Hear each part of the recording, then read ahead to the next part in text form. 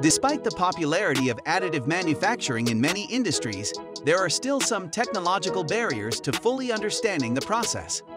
For example, how the molten pool, powder stream, and substrate interact is critical in laser metal deposition, and studying these interactions is now possible using sensors with high acquisition rates.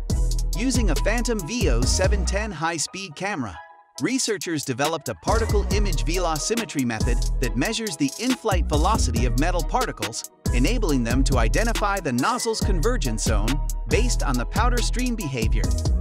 Thanks to the camera, they observed the flow of metallic particles from the time they left the nozzle to the time they were melted away, with particle speeds reaching 20 meters per second over only 16 millimeters.